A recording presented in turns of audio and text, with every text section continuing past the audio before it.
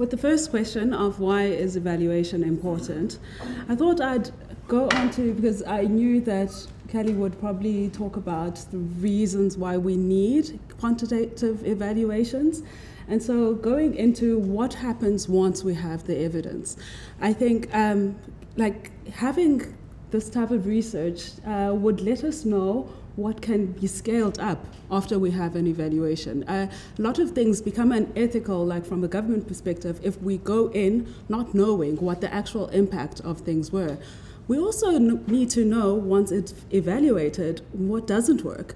You know, a lot of things seem great when we are kind of theorizing them, but when the results don't come out, we need to scale back, and we need to not be afraid to scale back. And so, you know, we can also adapt and scale programs as well, and, you know, kind of apply our research insights in order to inform policy. So how do we see quantitative and qualitative research interacting? So here we know for a fact we've got, you know, our materials in Fundawande and our coaches going into schools. And the idea is that we need children to be able to read for meaning by the time they reach the age of 10 years old.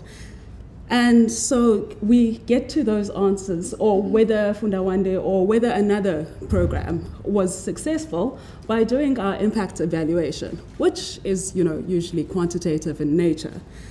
But we still really have that black box. All of this change happens in the classroom. And we've got many interventions now in South Africa, with coaching becoming this new, you know, a very important field, where we're saying that we're coaching. But what is the coaching in EGRS versus the coaching in Fundawande? What, you know, and so qualitative work will do that for us. So one research article that has affected my thinking the most in the last 3 years is, you know, it goes down to, actually, it's not a research article, it was actually Martin's PhD thesis. And, you know, if you go down from, okay, so into, you know, the various folders, into what, you know, he says are the feasible education improvement targets. And this is, you know, just speaking to what nations think that they can achieve in terms of, we know where we are, well, from PEARLS, or, you know, from our any national assessments, which would be great if we get a little bit more national assessments so that we actually can tell where we are. But how do we say we're going to improve? Like, do we want to improve from 20% children not understanding, you know, the text to 60%? And if we actually look at that, if we're saying that within 4 years, children are going to go from 20% to 60%, we need the children to improve by 0.27 standard deviations a year. Now, that is very similar to a very specialized, you know, kind of EGRS coaching intervention in small schools. This does not apply when we get into, you know, the country. Then you have all sorts of effects that are coming in.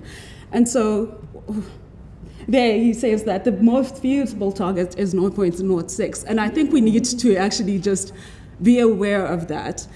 And so what area of quantitative research on the topic of reading interventions am I most interested is, and this is really simple, what works, you know, just using the interventions, impact evaluations and interventions. And also another thing that is really important to me is, fine, we might not know that this and this works, but what is scalable? What can we actually achieve in South Africa? And if I could send one message about reading to Cyril Ramaphosa. So we've got the message from the State of the Nation address that, you know, there are some policies that, you know, that can improve, that have been proven to improve learning outcomes to children, so that, you know, we can move towards the stage where they're reading for meaning by the age of 10. But this we don't usually see in the budget. And when thinking about how government works, a lot of things can be said as lip service, but we only see it when it's in the budget. So, yeah.